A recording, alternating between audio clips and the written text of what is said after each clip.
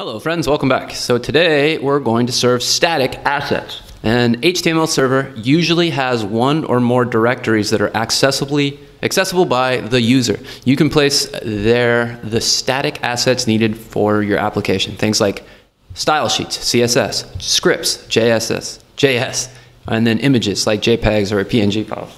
In Express, you can put in place this functionality using the middleware express.static and then path, where the path parameter is the absolute path of the folder containing the assets.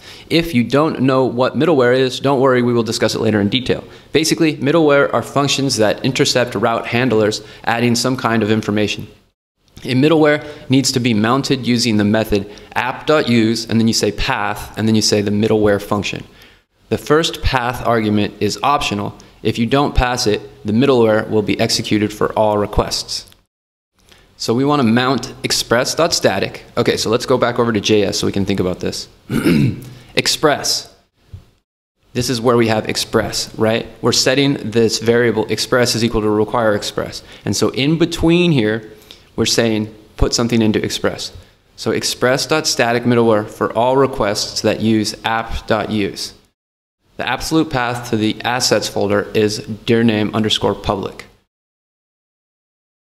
_/public. Now your app should be able to serve the CSS from outside the public folder. So we'll know when this is complete when we're serving the CSS.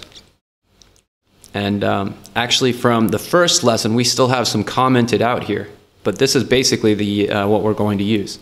So it says we want to say app.use, so app.use, and then /public. This is just for the public routes, I suppose. Express.static, and then process command W. Okay, so this isn't exactly how we want to go. So we're going to just start from scratch. App.use. And then the path and the middleware function.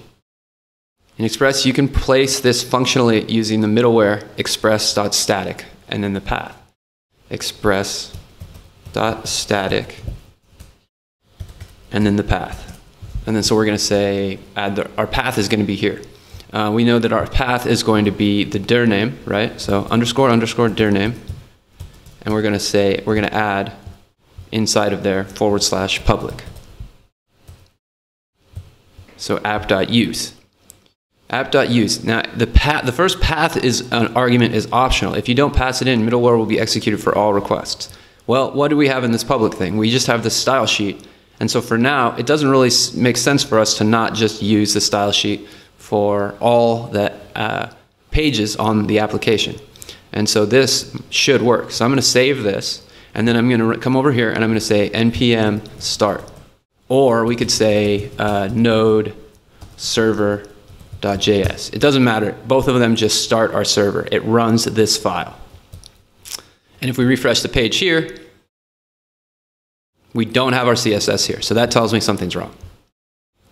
Now your app should, sometimes you can look in the console to see for things here. It failed to reload a resource. The server responded with a status of 404 to the style sheet. Okay, so that's telling us that the style sheet did not come in. Okay, so maybe the problem is that that we need the path to the resource. So what we're trying to add is the style CSS. Maybe what we need to do is say style.css. And now if we save this and we refresh the page, it still doesn't work. I wonder if we have to start the server over. Still doesn't work. Okay, so that's not working for us.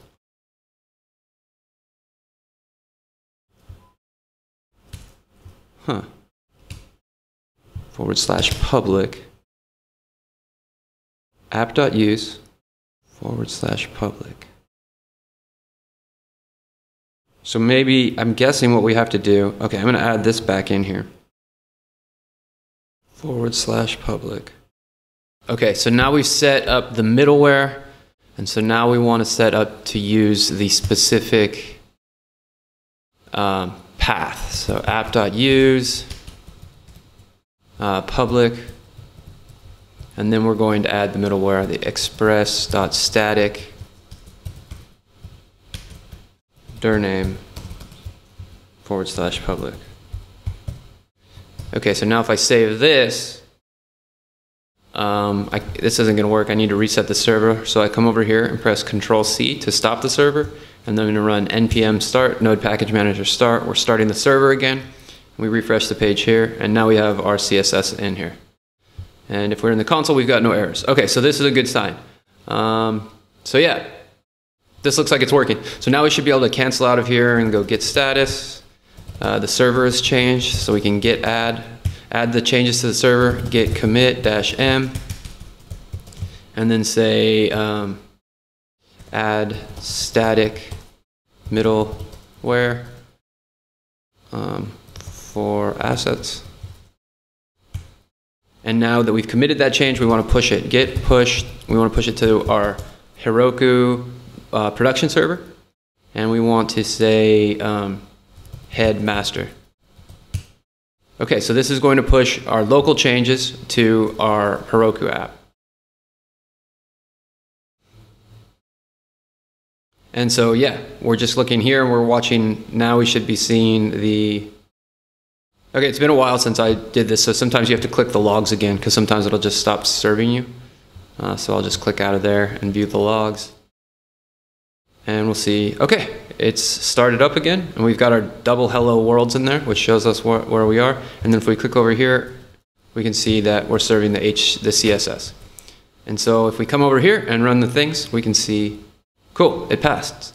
One thing I noticed, though, we want to be using this myapp.js file. So here they say get your server working. We've got that working, but we did it here.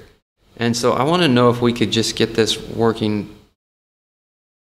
Well, yeah, they say, so yeah, mount the logger middleware. I kind of want to do it this way because it looks like they had the intention for us to do it here. So serve an HTML file. Well, could we move? Well, here, I'm going to move my app down to here. And so mount the, so here we've got one is, meet the node console. So we're logging here. Here we want to serve our first serve an HTML file. So here we're serving our HTML file. I wonder if we can move this from there to here.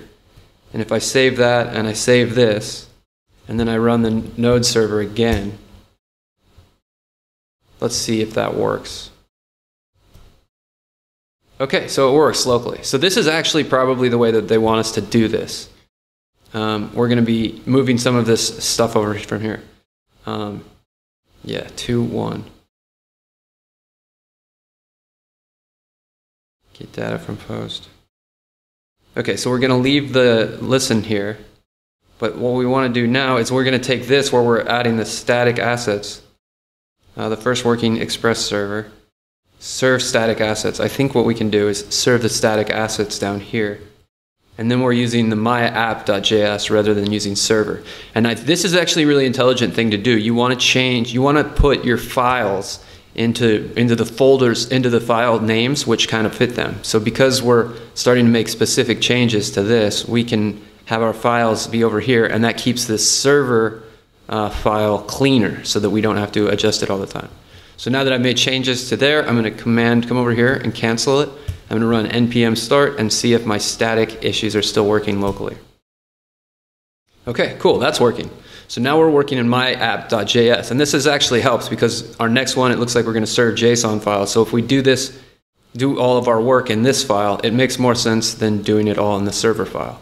So I'll move this up to here, and everything's saved. I'm going to cancel the server, and I'm going to push my changes. I'm going to push the changes to our production app using git add, git commit,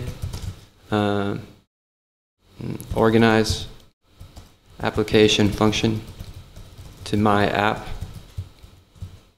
And now I'm going to say git push Heroku head master.